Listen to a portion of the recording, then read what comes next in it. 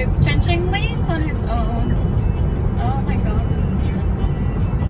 Hey guys, Tesla finally released their full self-driving capability as a subscription, and I couldn't be happier about it. It happened last night and I woke up to the news this morning, and the reason why I am so happy is because if you remember anything about my original full review on our Tesla Model Y performance, I said that we didn't opt for the $10,000 option because I thought it was just too much money.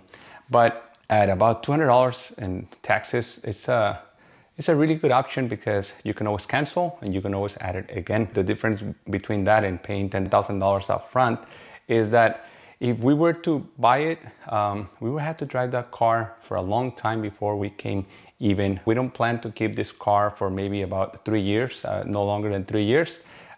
It's just the $10,000 just made no sense. Also, I found the basic autopilot to be just great for trips, and the extra features to me don't add enough to merit paying $10,000 more. I got a notification last night, and when I opened my app on the inbox, it said that it was available to have it, and we just went for it this morning. It's something that has been in the talks for a few months now, and it just finally happened. And my wife took the car today on a trip from, we live in San Diego, to Los Angeles, and she's going to Universal Studios, and she's going with family members. And I just decided to add it so that she could test it on the road, because that's exactly where autopilot shines. That's what, to me, makes the overall experience so great of owning our Tesla Model Y, is when we get on the road and we get to take the edge off driving, especially in chaotic bumper-to-bumper traffic in California. It's just great to have it because it does most of the things for you. And I just didn't, when I test drove the car back before we bought it, the one we test drove had the full self-driving capability, but I didn't know enough about the car to rate it. But now that I know what the basic autopilot can do, I think that the extra features that it has when you're driving on the road is just great. You know, the automatic lane change and all that.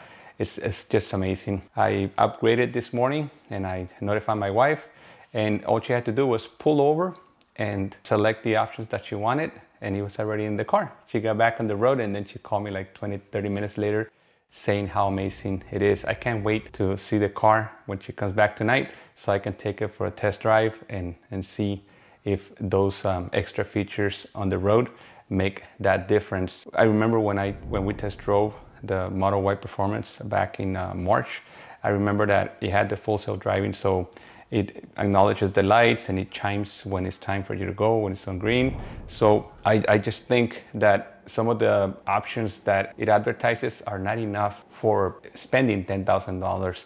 But at $200, we can always change our mind about it. We're gonna keep it for a while, at least for this month, and see how it is. My wife has a very short commute, and she's the main driver of the Model Y. But on the weekends, we do a lot of road trips, and they're about 300 miles round trips, and we always use the autopilot. What is advertised for full self-driving capability is to navigate on autopilot, which is amazing. Auto lane change, which I think is great because the basic autopilot, every time you change lanes, it deactivates autopilot and you have to re-engage it. So it can get a little bit annoying when you hear that chime over and over again when you have to re-engage it. And then auto park is a feature that I want to try because even though I'm not a horrible driver, I find this car to have a lot of blind spots, and with those small mirrors, sometimes I'm a little paranoid that I'm gonna curve the wheels.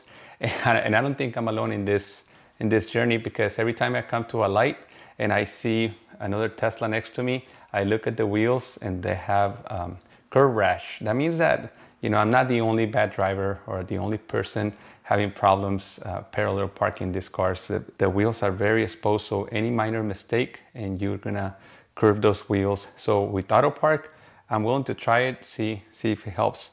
And then summon, I don't think I'm gonna use this. I'm gonna just show it off to my nephews and stuff, but it's just something that to me is not something worth the upgrade. And then the traffic light and stop sign control, I like that because when you come to a red light, it will notify you when it's on green. And that's something that when we test drove the Model Y Performance back in March when we were trying to buy this one, it had it, so I thought it was pretty cool. It's a convenience for those times where you get distracted and you don't know that the light's already green. So it is, but the main reason the navigator on autopilot and the auto lane change, those are amazing features, because this is where the car shines. This is what has made us fall in love with this car, is when we get on the road and we just put it on autopilot and it drives. And now with the full self-driving capability, I think it's just gonna get better. My wife just called me, she's really happy with it, and she's just stuck in traffic, but loving it. And I'm trying to find a reason why anybody would opt to get the $10,000 option and buy it outright, because you have to keep the car for at least 50 months before you come even with what it costs as a subscription. Who could benefit from this? Maybe somebody that plans to keep the car for a long time. They know that they're gonna keep the car for over 4 years, or maybe because you just wanna have it because it's so cool. But I just don't see the value in it. And before they had it, I remember that I was thinking, how much is Tesla gonna charge for it? And I told my wife that I thought it was gonna be around $250 to $300 to make it worth paying the $10,000 up front. But I'm glad that it's $200, and even though it's a lot of money, and we can talk about what is a lot of money and what's not a lot of money, it's all personal budgets and all that, but you can get a lease for a car for about $200 a month nowadays. So that's to tell you how relatively expensive this option is. But the good thing about it is that you could get rid of it if your plans change, your budget changes, you get tired of it, and then maybe you can get it later again.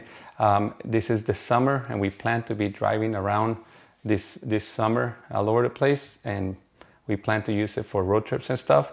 And if our driving patterns change later, then we just get rid of it, no problem. But spending $10,000 up front, I'm not sure.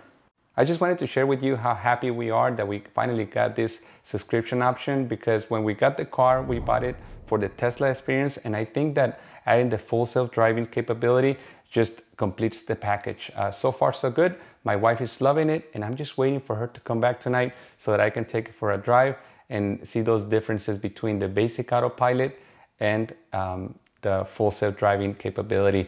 And also, I would like to thank all of you that have used my referral code to order your Tesla. It's a great option because it gives you 1,000 free miles of supercharging, and it gives me 1,000 free miles as well. Having said that, if you plan to order a Tesla vehicle anytime soon, make sure that you swing by my description box to use my referral code and win 1,000 free miles of supercharging. Thank you, and I'll see you next time. Oh, se iba a cambiar, and then it's like, nope, there's a car coming. Okay, let's see if it changes on its own. It's changing.